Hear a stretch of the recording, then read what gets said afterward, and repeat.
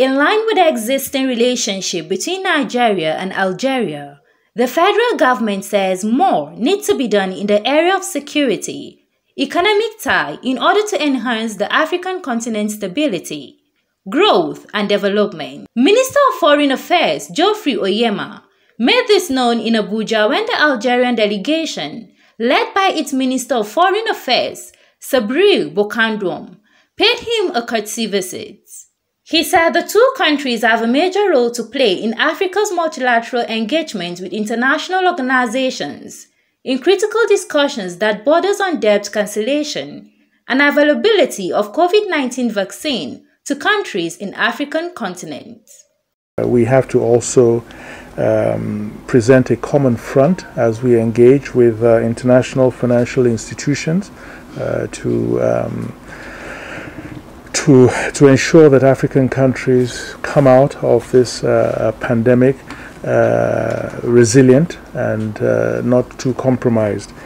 The minister, who advised the Algerian government to assent to all memorandum of understandings entered in the past to foster more partnership between both countries and deepen its bilateral ties, however, called for a robust collaboration in tackling the threat posed by terrorists in the northern state and the West African region, which poses a major challenge to Africa development. Peace and security on the continent is a major challenge, especially as 2020 was supposed to be the year in which we silenced the guns on the continent.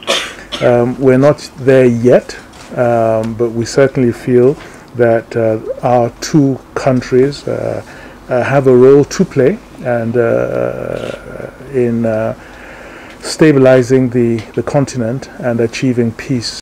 The visiting Algerian Minister of Foreign Affairs, Sabri Boukadoum, re-emphasized need for stronger partnership on critical sectors like power, communication, and renewable energy for the mutual benefit of countries. We need to do more, we can do more, hopefully with the African free zone, trade-free zone, it will help take off the obstacles that are in our relationship. But you can do it with or without the African free zone, trade-free zone. There are many things we can do. The Algerian envoy further revealed that its government is willing to give scholarships and military training to Nigerians, as it hopes to be in constant consultation with the Nigerian government in curbing illegal migration and the act of terrorism in the continent.